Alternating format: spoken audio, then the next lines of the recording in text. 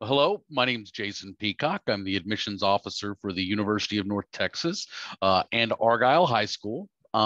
Generally, I host this presentation prior to the Argyle High School College Fair to provide students a little bit of insight into the college search process and help them determine what courses, what questions are appropriate questions and helpful questions to ask to help find what I think is the most important thing students to look for is finding that right college. I think too often students get caught up in trying to find what is the best school, and they lose sight of the important question of what is the right school. The goal of the college admissions process is not merely to get into college, but it's to get into the college that you're going to be successful and ultimately graduate at. That is the goal line, is graduation. And I think if students apply some of the concepts and philosophies that I talk about in this presentation to their college search process, then I think the likelihood of success and graduation at the school you do enroll at will be increased. So with this presentation, I commonly talk about why students should go to college. I know the audience at Argyle High School already is aware of why college is important within the scheme of success in today's world. So I won't go too deep into the reasons why to go to college, but it is important to discuss different colleges that you'll come into contact with throughout the college search process. You'll come into contact with two-year schools and four-year schools. Two-year schools providing associate's degrees, four-year schools providing bachelor degree options. Many times students will start at a two-year school and then transfer into a four-year school. Reasons, the expense. Costs at TCC for students in Argyle are probably 30 to 40% of what tuition and fee costs would be at an institution like UNT or UT Dallas, and considerably less than private institutions. I do, however, encourage students that are thinking of starting at a two-year school, always have what the next step is going to be planned. The more information you're able to get to your destination institution before you begin registering for courses at a two-year school, the better, the more successful you will be within that transfer process. So don't just blindly start at a two-year school, taking classes thinking, yeah, this will be fine when I go to the four-year school, because it may not. You'll find a number of public and private institutions. Differences between these, certainly cost as well. Private institutions usually are more expensive than public schools, although the difference may not be incredibly great. And with institutional funding, private schools may, in some instances, even provide a better total package towards tuition costs than what public schools can. So don't hesitate to consider private schools as you're doing your searches. Church affiliated institutions, I think it's always important to find out what church affiliation requires of students.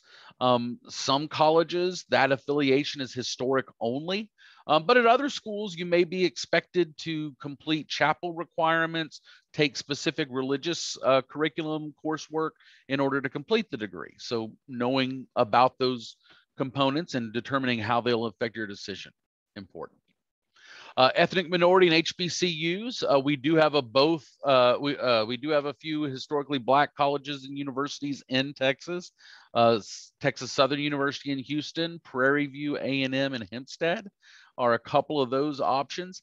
And we're seeing an increasing number of ethnic minority institutions simply because the demographics of Texas are changing. UNT is presently an ethnic minority institution.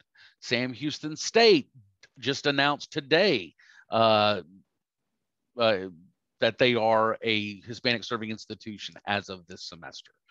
So this is a demographic change we're seeing in the state, and it's a demographic change that we are seeing in schools across the state.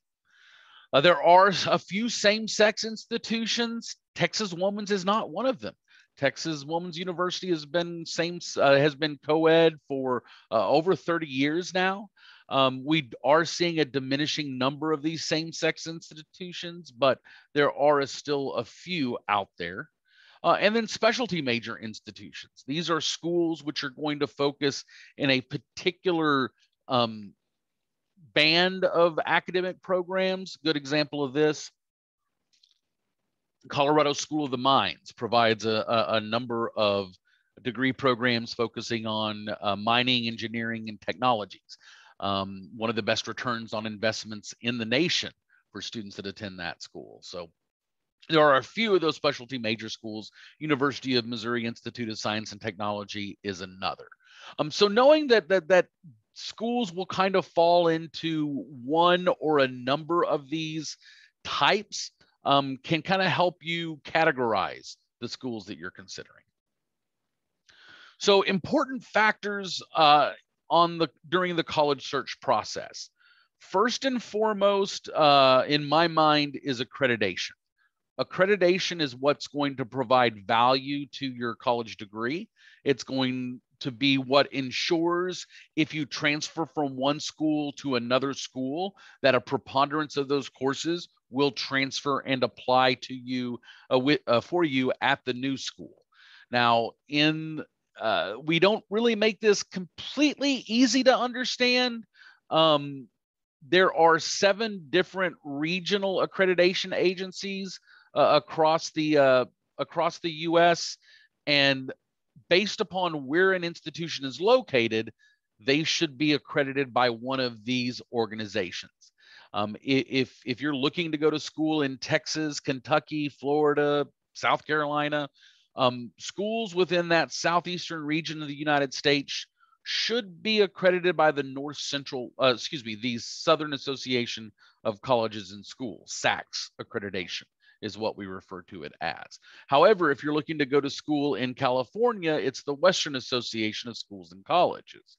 If you're going to Michigan, Higher Learning Commission of the NCA, the Northern Central Association. So if a school does not have one of these regional accreditations, if you try to transfer to UNT, we would not necessarily recognize any courses from a nationally accredited college or university. And this is something that you can usually Google accreditation on the school's webpage, and you should be able to find one of these regional accreditation agencies on that accreditation page. And if you don't, that doesn't mean the school shouldn't be a consideration, but it is important to know the limitations if you attend a nationally accredited school. Now, there is national accreditation which can have merit for students looking at college, but this usually falls within the academic degree program areas. So once an institution is regionally accredited, the individual programs and departments within the school can be nationally accredited. And these are national accreditation boards, usually connected to some professional organization or some other iteration within the industry. So if you are looking to go into business, you may want to ensure that the business school you are going to is AACSB accredited. This is a higher level of accreditation that can be achieved by business schools that meet the requirements of the AACSB. ABET accreditation for engineering students. If any students are interested in engineering, ABET accreditation can be very important because that can decrease the number of years you have to be a practicing engineer to sit for the licensed professional exam. But also there are many engineering companies that will not recruit from schools that do not have ABET accreditation. This is a more nebulous concept, so there are a number of these national organizations. So certainly doing a little bit of research within your degree plan and finding if there is a national accreditation which might benefit you in the career search, you may want to add that to look at during your college search process. So faculty are very important. In the college search process, you'll communicate and work with an admissions officer, such as myself at an institution.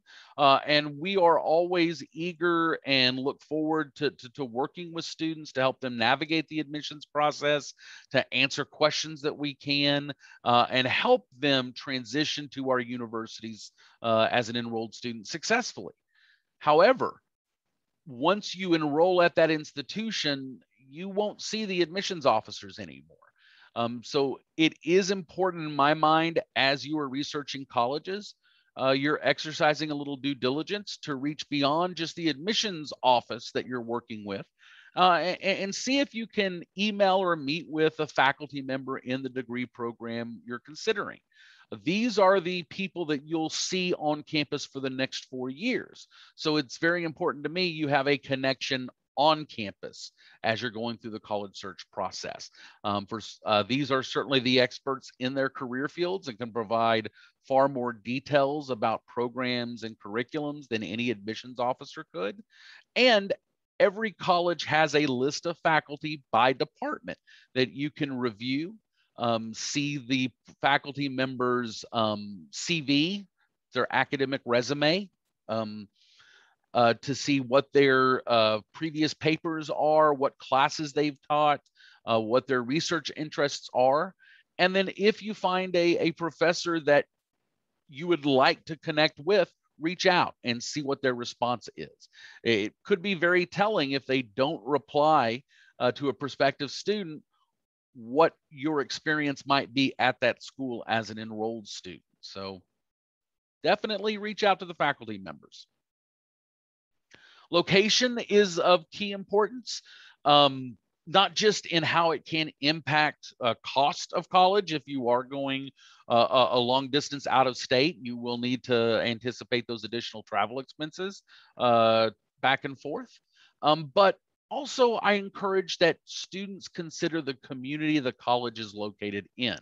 Now, Argyle students I know are very familiar with the Denton community and the college feel that we have around Denton. And it's one of the spectacular reasons to come to North Texas is because of that unique environment that we have.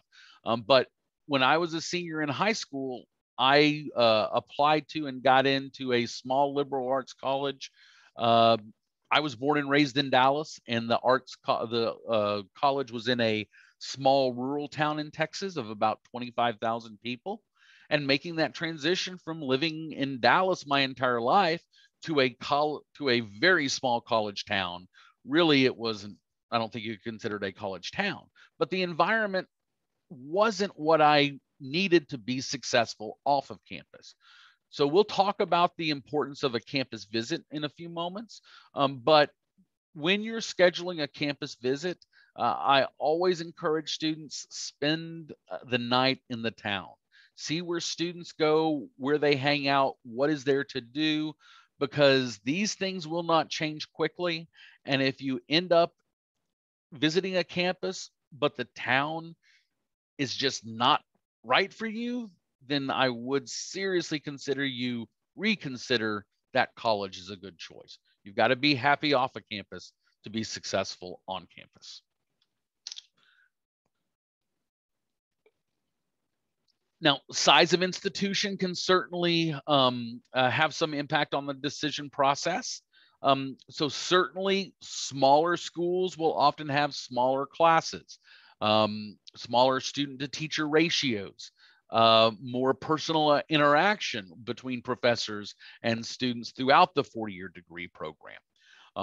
Large schools, that freshman year, sophomore year coursework are typically going to be some core courses in lecture-based classes, where you might be in a class of at UNT 90 to 100, maybe 120 students. But size of institution can also impact programs offered, both academic programs and student support programs. Larger institutions will typically have far larger number of degree programs and specializations, larger networks of alumni, more extensive study abroad opportunities. So certainly with the larger size institutions come a lot of benefits, but determining what combination of size, what combination of opportunities offered by schools can only be decided by you. But don't discount big schools simply because they're big. Likewise, don't discount small schools. We talked a little bit about the differences in cost at colleges previously. And one of the most common questions that we are asked as admissions officers is the question, what is your tuition? That is only one small part of the college costs that students and families will pay. So I like to encourage students to kind of ask the question instead, what is your cost of attendance? This is a figure that every university has. It consists of all the different components of college cost, and it's also the number that is used for financial aid purposes. So cost of attendance is very important. It'll consist of tuition and fees. At state schools, fees are about 30% to 40% of that combined cost. So they're pretty considerable amount of money that you're spending in fees. Private schools, they generally have a much higher tuition percentage rate and a smaller rate in fees, just because of the way budgeting works at private institutions compared to public institutions. You'll have room and board costs. If you're living on campus, this will be a direct cost that you'll pay to the university. However, if you were living off campus, as many schools in Texas, even as a freshman, you may well not be able to live on campus. And in that instance, you can still receive financial aid for room and board off of campus. But in that case, it's an indirect payment. So it's going to a third party, not to the university directly. Books and supplies are usually will need to be covered by the student. Depending upon the degree program, this can vary dramatically. If you're a music student or an art student, there can be some considerable additional costs for supplies and materials for those degree programs. This is an overall estimate though, but parking costs and travel expenses. Again, if you're going to school at one of the coasts, adding the additional travel costs, those will mount up. But every school will have an estimated cost of attendance that is really the kind of sticker price for the school. Now, I do always recommend when students are talking to colleges and universities, they also realize that college is 4 years. So whenever you're hearing what a tuition cost is or what a cost of attendance is for a university, you need to multiply that by 4 to get an idea of what the overall cost is going to be. Many times through aid and scholarships, no student will pay that full tuition and fee amount, that full cost of attendance amount, but it is an amount to be aware of. Selecting a major, particularly at state schools, is more important than ever now. When I was an undergrad 20 years ago, it was much easier to start college undecided, spend a year learning about what was available, and then transferring into, and then starting, declaring your major and starting a degree program. Now at the University of North Texas, at least, students must have a major when they apply. Now this isn't really binding. It can be changed, but we don't require students to apply as undecided. Reason why: undecided students do not tend to graduate in a timely fashion, because when they do declare a major, they're going to have to take additional classes in order to complete that new degree. So one of the biggest recommendations I can give to students is really begin to focus as much as you can on what degree program is most appropriate for you. Knowing this will also help you find colleges which have degree programs that are going to be most successful for you post-graduation. But narrowing down your interest as much as possible, as soon as possible, will benefit any student. We talked about fees previously. Up to 40% at UNT, it's about $4,000 of your $13,000 tuition and fees go to pay for services. And I think it is important that students are aware of what services are available. Hopefully you all are aware that college coursework is going to be more difficult than high school coursework. There is an academic difficulty in that transition. So every school will have tutoring and mentoring support services to help students be successful. Again, the goal isn't simply getting students into school, but it's providing them the support that they need to be successful once they are in our school. So tons of academic and mentoring programs are available. So find out what's offered by the school and which ones you may be a beneficiary of.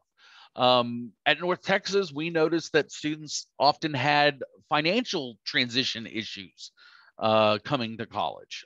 For some of them, it was the first time they had a bank account or a credit card, and sometimes students get in trouble with those instruments.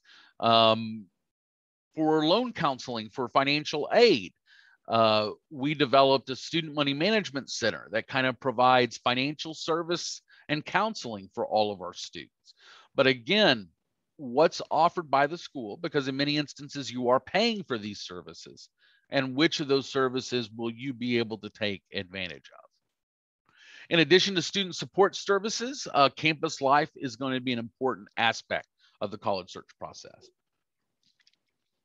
Finding a college that's going to keep you engaged, entertained, active for 4 years through extracurricular activities, student organizations, football games, and the like, that's an important aspect too.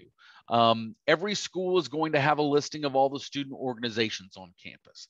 And I highly encourage students, look over those,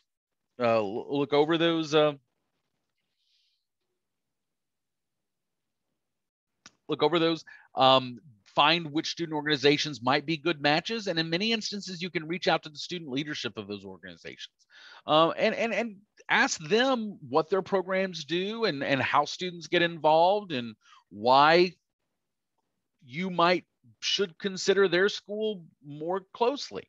Sometimes asking those questions of strangers at the schools can be a very candid assessment as to whether or not the school is going to be a good fit for you. But every school also has a calendar online, so you can see what events are being hosted, what musical performances are being done on campus, what lectures are coming through, and ask yourself, are these the kinds of events that I would be likely to attend if I enrolled at that school? Again, you've got to be engaged just as much off of campus and out of class as you are in class. So doing a little additional research is important. Safety and security might not always be on the high priority list for students, but we know that your parents are concerned. So a few of the resources, the Clery Act report is a great resource. This is national legislation that every university is obliged to provide criminal statistics on campus for the previous year. And you can go back multiple years and see how many burglaries happened on campus, how many petty thefts, and how many more serious crimes may have occurred on campus. Now, this doesn't necessarily cover neighborhoods surrounding campus if they're not covered by the campus police. So I do always encourage students and families to do a little additional due diligence and find out how safe the surrounding communities of campuses are. Because for some schools, they may be an incredible school, but they may be in a very rough part of town. Not to point any fingers, but USC definitely comes to mind. Security escort services. If it's 2 a.m, you're leaving the dorm, is there someone on campus that you can call that can give you a ride back to your dorm? Emergency phones on campus with cell phones. This is probably less important, but these are still safety components that exist on many campuses, and even motorist assistance. If you are leaving the, if you're leaving your dorm and you've got a flat tire, is there someone on campus you can call for assistance? So questions I think are important for students to ask is, are things happening on campus? Is it an active campus? Am I going to be engaged not only in my academic courses and studying for those classes, but when I have free time? That's one of the incredible differences between high school and college, is the amount that you are committed to being in class. In high school, students are usually at school for 8 hours a day, 5 days a week, longer with extracurricular responsibilities, certainly. But 40 hours almost a week is devoted to classroom instruction. In college, a full-time student would not take even half of that. 18 hours is considered a heavy load as an undergraduate freshman. And that's the number of hours that students are in class per week. Does the college seem student-centered? How important is the student experience on that campus? Or is the campus more of a research-oriented campus? As soon as the class is over, does the professor avoid talking to students to go back to his lab? Or do they engage students? Do they have office hours that provide the forum for students to meet with them? Again, campus activities and student support services. Again, what is the focus of the college culture? Is it on the student, or is it on other components of the university? And do the current students seem fulfilled and happy? You have likely gotten college brochures from schools where it always shows perfect weather on campus. It's beautiful blue skies. There's always the picture of the 4 people in the quads throwing the frisbee around. These are marketing materials. You're smart enough to be able to read past the branding attempts in many instances, but an incredible resource for students is to reach out to students you know that are at schools you're considering.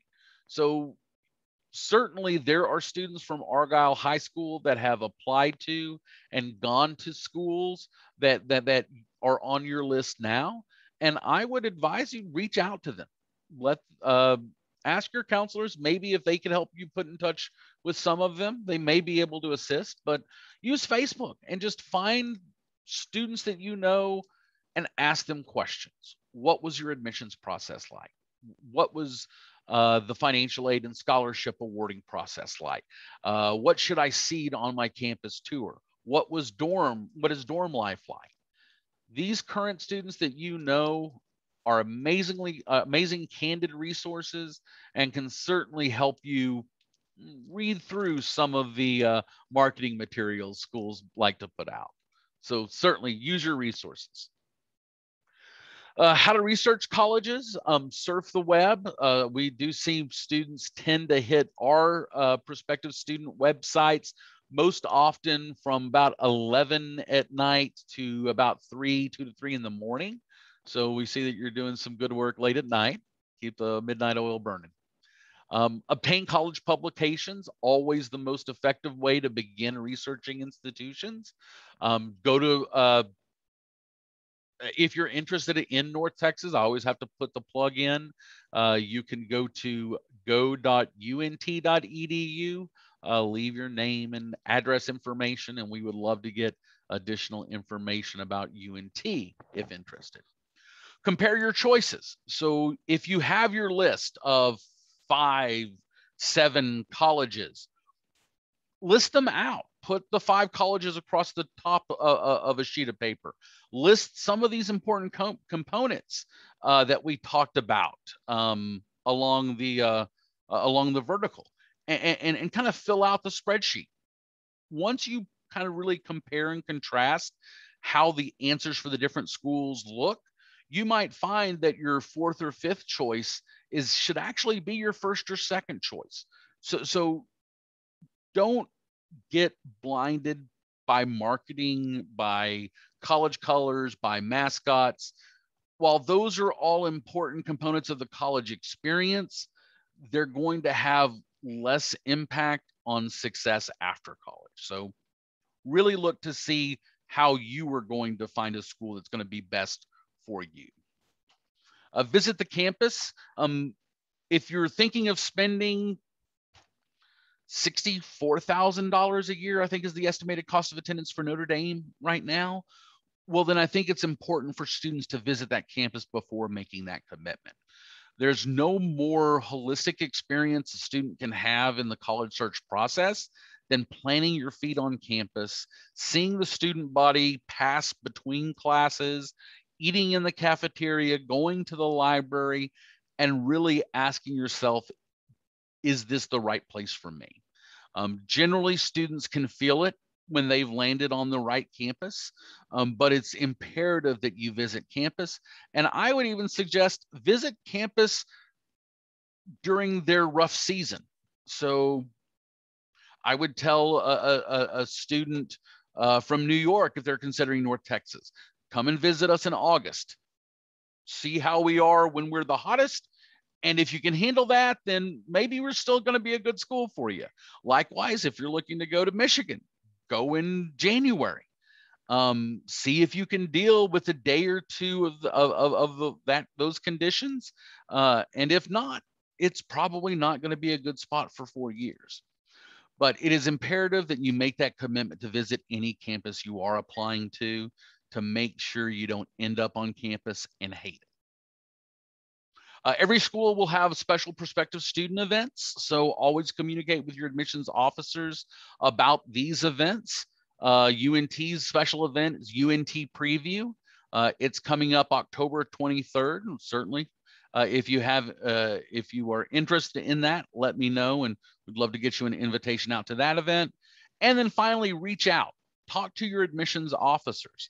If you're interested in UNT, contact me. If you're interested in other schools, reach out to the admissions officers. They are phenomenal gatekeepers to their institution and can provide you a wealth of information, not only about their school, but providing you recommendations and suggestions to successfully get through the admissions process and be considered as strong candidates for scholarship and financial aid. So don't hesitate. Don't be nervous to contact admissions officers. I know my personal philosophy, I'm an admissions officer, not a denial officer. So my job when I'm working with students is figuring out how we can get students admitted. So don't hesitate to reach out. We do offer campus tours at North Texas, of course, Monday through Saturdays. So if any of you are interested in joining us for a campus tour, tours.unt.edu. But my contact information, jason.peacock@unt.edu. If you do have any questions about North Texas, of course, but about college access in general, I'd be more than happy to point you in the right direction if I can. But I do look forward to working with some of you as you apply to North Texas. Thanks so much for your attention today. And hopefully this presentation has been somewhat helpful in laying out the landscape of how to find what college will be right so you graduate and move on to a successful life. Thanks so much for your attention. Have a great afternoon and go Mean Green. Thanks.